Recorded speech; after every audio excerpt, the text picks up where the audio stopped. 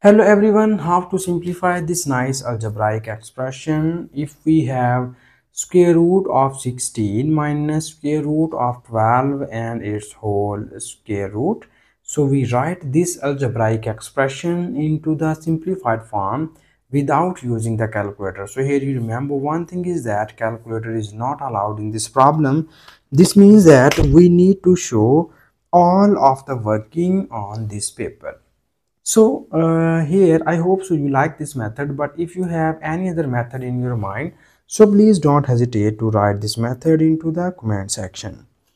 So now the very first thing we are going to do is first we focus inside the square root sign as you know that the square root of 16 is equals to 4 minus, here we break this 12 as 4 multiplied by 3. And here again in the next step we need to focus inside the square root sign, and here we apply this nice radical law. You know that if we have square root of ab, it is equals to square root of a into square root of b. So according to this radical form, here we rewrite this algebraic expression as this is our 4. We break this 4 as 3 plus 1 minus. Now here we apply this radical law, and we can apply this square root separately on both of these values, and it will become square root of 4 into square root of 3. And now you see here we need to make this into the whole square root form. So for this we rewrite this expression as, we write this 3 as square root of 3 and its whole square. It means that this 2 and this square root are gone, and we will get here 3 only, and plus this is 1, and we write this 1 as 1 square minus, here you see that this is square root of 4, and we know that square root of 4 is equals to 2 into this is our square root of 3.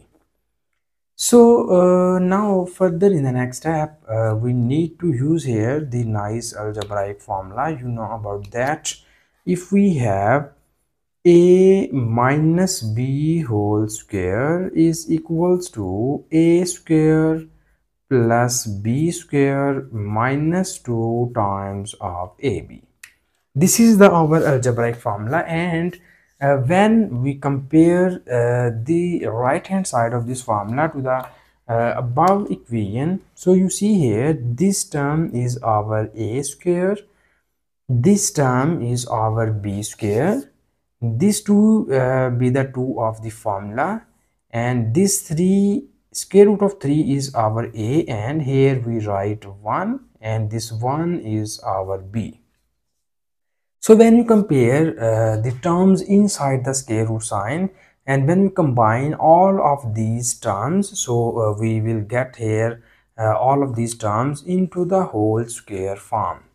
So after combining all of these terms inside the square root sign, it will be written as square root of, here we have a minus b whole square, and here our a is square root of 3 minus our b is 1 whole square. So further in the next step, you see here this 2 and this square root are gone, and we will get here square root of 3 minus 1.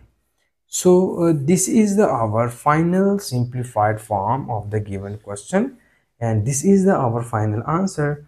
And thank you so much for watching this video. Please subscribe to my channel for more exciting videos.